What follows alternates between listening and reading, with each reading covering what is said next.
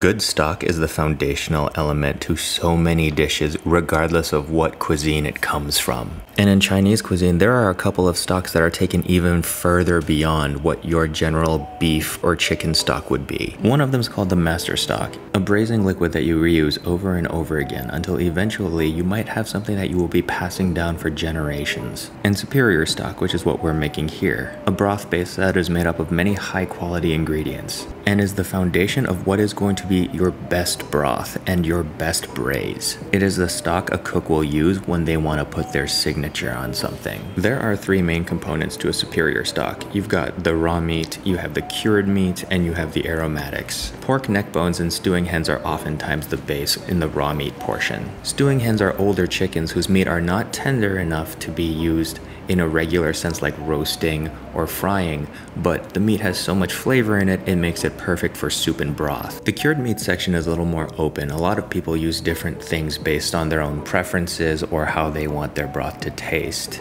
I use Chinese salted pork that also has black peppercorns in it, as well as a ham called Jinhua ham, which is like the Chinese answer to Iberico. If you can get your hands on like a really nice ham bone, that could be a perfect substitution for either of these things. Finally, for the aromatics, I only use ginger and scallions, but I split them up into two sections. There is the raw ginger and scallions, and then there is ginger and scallions that have been roasted in ginger scallion oil. Once you have all these components ready, the process is pretty simple. First thing you need to do is poach your raw components. That's the neck bones and the chicken. Starting with cold water, add your chicken and neck bones and bring that to a boil for about 3 minutes. What you're essentially trying to do is cook out all of the scum that floats to the surface. It's harmless, but it makes for a really cloudy broth in the long run. And while I'm personally not certain, I'm pretty sure that that foam is also responsible for a lot of the more gamey flavors that come out of your meat. Once that is done, dump out all the water and wash the pot so that none of the residual scum goes into your clean broth. I take the extra step by rinsing off and scrubbing off all of the excess scum from the bones and the chicken by hand under some cold tap water. You don't have to do that though. And then in a fresh pot of cold water, adding all your meat, your cured meat, and your aromatics and bringing that up to only a simmer. You will be leaving them all in here for at least 5 hours. In today's side quest, we are going to go over the ginger scallion oil that I used for the broth earlier, because a lot of people seem to know about this stuff but aren't really sure as to how to make it. First thing you need to do is peel some ginger, and do yourself a favor and buy like the big pieces of ginger that you can get at ethnic grocery stores.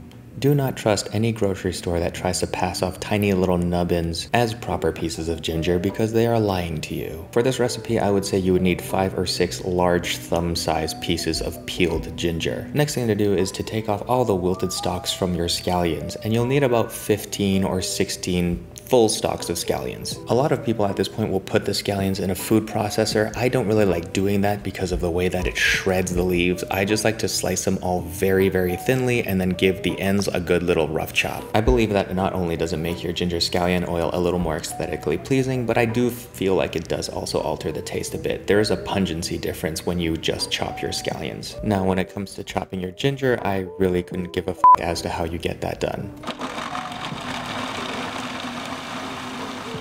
With your ginger and scallions thoroughly mixed, the next thing you need to do is salt them. Oils don't really do a good job in carrying flavor very well. Aroma, they're good, but flavor, not so much. If you ever try to add salt to a sauce that is, say, oil-based, you'll find that the absorption rate is not very good. So the way that we get around that is adding salt to the ginger and scallions. What that will do is it will draw all the water out, absorb with that water, and then infuse back in. So you'll have really flavorful ginger and scallions, and that in turn will make the oil flavorful. Here you can see me eyeball how much oil to use and think, oh, maybe I should measure this out before I do a video recipe on it.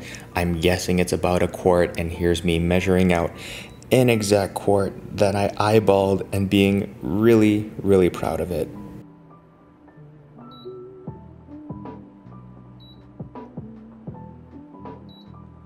Now preheat your oil to about 350-375 degrees before dumping that over your ginger and scallions.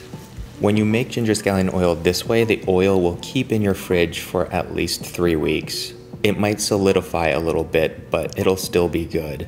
This oil is fantastic on dishes like poached chicken or steamed chicken. It's famously used in a dish called Hainan chicken rice. Another great use for it is to put it on top of your dumplings or to mix it in with a bowl of noodles. It is a super versatile condiment, and here you can see me filter out the solids because I'm going to use it for something a little bit different. Normally you don't do this. You leave the solids in and you just serve it as a whole oil and paste, but you'll see in the next video what I use it for. This ginger scallion oil is what I use to roast the ginger and scallions for the broth. It's not a traditional use for it, but there's nobody here to tell me what not to do. Now it's been 5 hours and our stock is ready.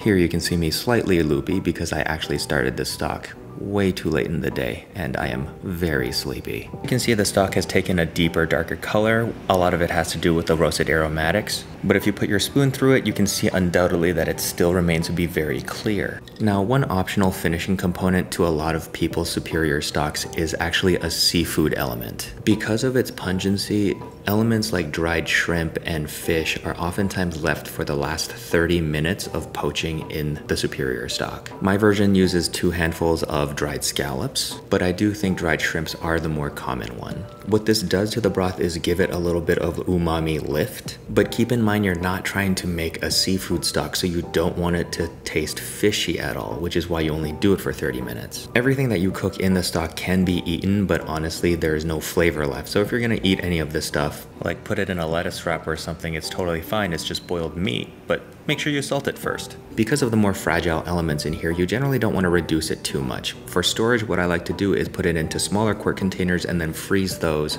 so that I can use them pre-portioned as needed. Now, what's important to note here is that at the end of the day, this is still a stock. I know this took all of this work, but it's still not finished. So what I did here was just cook my stock with a little bit of tomatoes and some dumplings to turn the stock into a full and very satisfying broth. The reason why I don't put any kind of spices or herbs in the stock as I'm making it is because those components are still too delicate. They won't keep for very long. So say you wanted to use this as a base for a wonton noodle soup or a ramen broth. It will still need the nuance that comes from the more delicate spices and aromatics. But when combined with those things, it will without a doubt leave you with the best version of any dish that you want to make that uses stock. Though I haven't tried it, I think that it is possible to make this in an Instant Pot or some kind of automatic pressure cooker. I do plan on trying that in the future, so stay tuned for when I share my results.